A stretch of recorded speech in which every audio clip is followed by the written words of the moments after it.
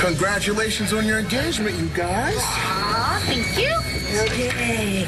All right. One for you. One for you. One for you. And one for me. And as my late great-grandmammy Ella used to say, bottoms up and tops off. What exactly are we drinking? Witch's brew. Okay, what's in it? Oh, well, it's a little bit of this and a lot of that. I'm gonna run this down to the lab. This is a perfect drink for Halloween. There's one shot of this. The doors between this life and the next life fling wide open. We see and we feel and we hear everything in 3D. Right is left, left is right, up is down. And the best part of all, we'll see dead people. Oh, my God. What? Well, her hair's different, but that's her. Who? The dead girl. Yeah, not so loud. That's Rex's fiance, Gigi Morasco. She died. Well, yeah, but the young man that was looking for her, I mean, he said she was just confused. Tina, have you been pre-gaming at Witch's Brew? No, Court, I swear. I know this girl. She came to Landfair. Just yesterday. This girl is alive.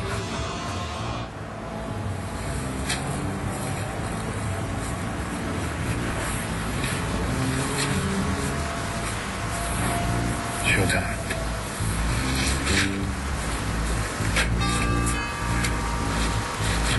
Hey, it's okay. You can do this.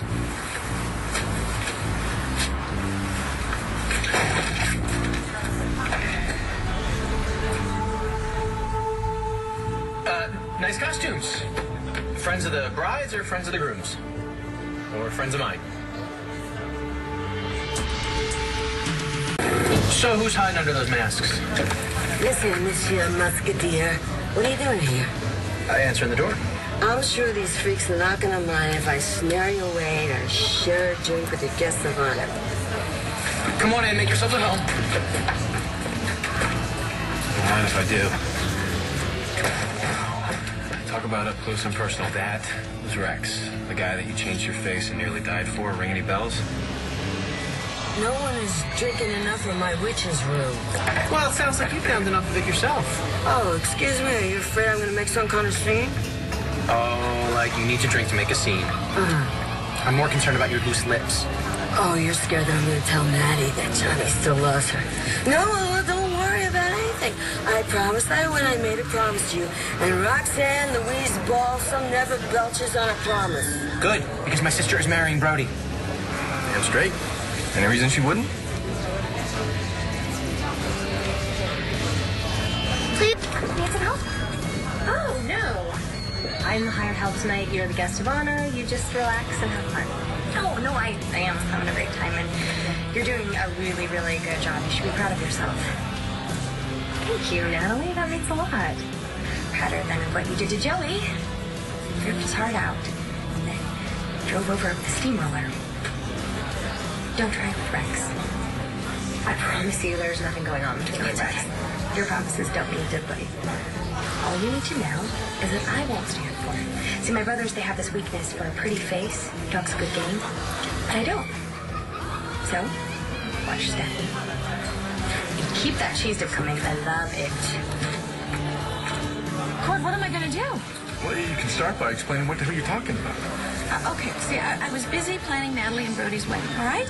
And then there was this girl at the door, and she said that she used to live at Landfair, and that her name was Gigi Morasco. So I went and asked Jessica, but then she said that Gigi Morasco was dead. And then when I went outside, the girl had disappeared. Yeah, obviously this is somebody else. Well, yeah, but then a young man showed up a little later, and he said he was looking for someone, and he showed me the picture, and it was the same girl. Hold on a second, Tina. No, I can't hold on, Court. I have to tell Rex that his dead fiancé is alive. Okay, so you remember anything? No, nothing. Figures.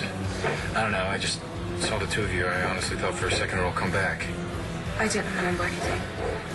But I got this feeling like he was important. You did go to some far-out lengths to try and snag him. I tell you what, I'm gonna go get us some drinks. You just stay here for a couple minutes, and then we'll do another pass. But don't take that mask off for anyone, okay?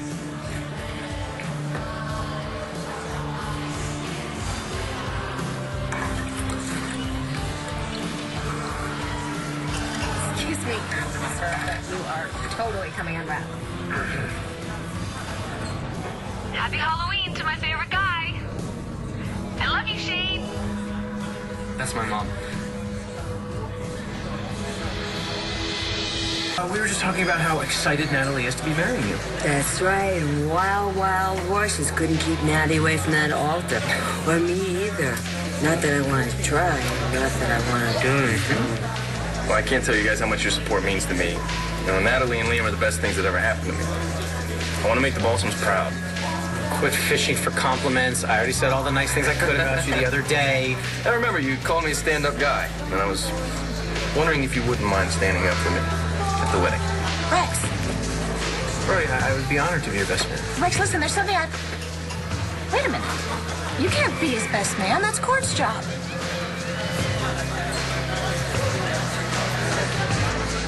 How's the... Happy Halloween to my favorite. I was looking for that. My mom gave it to me last Halloween, but she died. Thanks for finding it. You want a cupcake? My mom loved them. I'm sorry, Rex, but this is all wrong. What's the problem? Well, Brody just asked Rex to be his best man. And? Well, did he discuss this with you? I mean, because certainly nobody ran it by me. And I have been working my tail off as the maid of honor to plan this wedding. I think somebody should have discussed it with me, who exactly I was going to be matched up with. Hey, you! Best man is Brody's call. And if he wants my boy to stand up for him, that's the way it's going to be. You see that woman of shame? Do you know her? No. She's probably somebody's date. Careful or you will totally come undone. Here, let me help you. Turn around. I'm Shane. What's your name? Are you okay? What's wrong? Oh, where are you going? Are you okay? Oh, no. Are you okay? Wait a second. I know those nipples.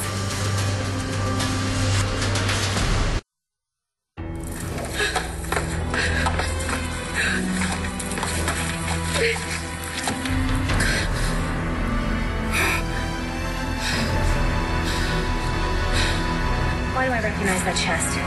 1, 2, 3, 4, 5, 6, 7 abs? There's only one man I know with 7 abs! Ladies, you both need to calm down. Be calm. By the time I get done with you, you're going to be bald. Yeah, at least I don't style my hair with a bum zapper. Look, I didn't mean to step on anyone's toes. You didn't. You really needed. But why are you letting him off the hook like that? Can't you see the Court is hurt because you didn't even consider him for the job? He doesn't even know Brody. Well, exactly. It's the perfect opportunity for them to bond. Besides, what about balancing the tableau? Tableau? What's that phony French? Dorian, where are you when we need you? I am going to look ridiculous opposite Rex. I mean, if that's what Natalie wants, then she might as well replace me with Jessica. Don't tempt me. I'm sure you understand. No, I don't. And I'm sure nobody else does. I mean, everybody knows I should be paired with Court. Well, it's too late. Brody asked Rex. Rex accepted, right? If Brody wants to go with Cord, that is fine. I do not want to cause problems for Tina. Excuse me. Well, that is very magnanimous of him. You know, I am thinking bow tie. Hey, Shane, what was up with that woman you were talking to? I couldn't find the card that mom gave me, but she found it. Who was she? I don't know. She didn't say anything, and then she just ran out. Poor boy. He was in so much pain. Look, you gotta get this mask back on, all right? We gotta go. It felt like... What, like you guys are mortal enemies? No, that can't be true. It is what it is, kiddo. Let's get the hell out of here. So soon? I knew it! You are going down, Cutter. You and your little friend here. Wow, this is really turning out to be quite a party. Yeah, unless you're Natalie, Brody, Roxy, or Rex. Why are they fighting? Yes, Tina, with you. Because you tried to install me as Brody's best man. Well, I thought that's what you wanted. I know exactly what you're trying to do here, and it has got nothing to do with Natalie and Brody's wedding. I don't know what you mean. Whatever, you know, as long as it distracts you from that whole Gigi Marasco business. Gigi Marasco? Oh my gosh, I almost forgot. I gotta go find Rex. I knew I recognized that body. Can't get me out of your head, huh? Have you no shame, Cutter? Crashing an engagement party, and I told you to stay away from Rex. It's okay. I caught Cutter and his little accomplice here. I'll call security. No, don't worry about it. I'll handle it. What are you doing here? I heard there'd be candy. You still trying to convince me that Gigi's alive somewhere? Hoping that I'll give you a finder's fee in exchange for my dead fiancé? Oh, this must be your little partner in crime. Lay off, Balsam. No, this is the girl you were going to try to pass off as Gigi, right? Well, hey, let's lose the mask. See how close you would have come. Rex? Where is he? All right, Tina, come on. You're coming with me. What, to find Rex? No, to talk. Just you and me. Let's go. Are you sure you're okay with Gord being your best man, not Rex? Because honestly, if that bothers you, I'm sure if you talked to Gord, he would have no problem stepping aside. I don't want to argue with Tina. Going to war was nothing compared to that woman. Besides, the only thing I care about is becoming your husband. Hey, remind me to... Well, come on, lady. Let's lose the mask and see the woman cut I thought I'd fought for, huh? Whoa, hey, that's enough. All right, you guys caught us. Jig's up. Yay for you. No need a manhandler. We're leaving. I'm really sorry. I should have had a better anti-Cutter strategy. It's not your fault. I'm just glad you caught on to them. But they're gone now. Don't let them ruin your night. Come on.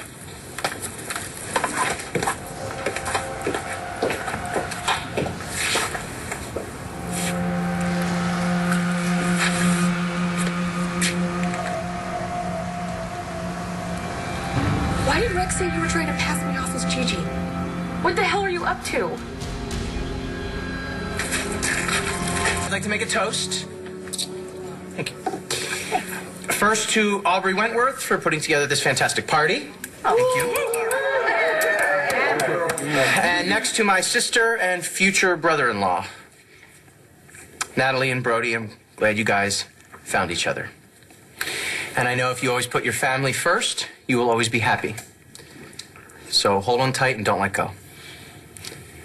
Congratulations.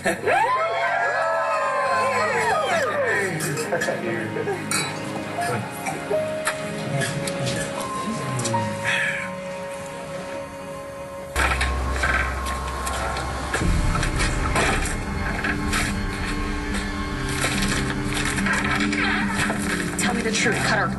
What kind of game are you playing with me? Answer me. Look, I'll tell you everything. I'll explain it all, okay? But right now, what we need to do is leave before someone sees you.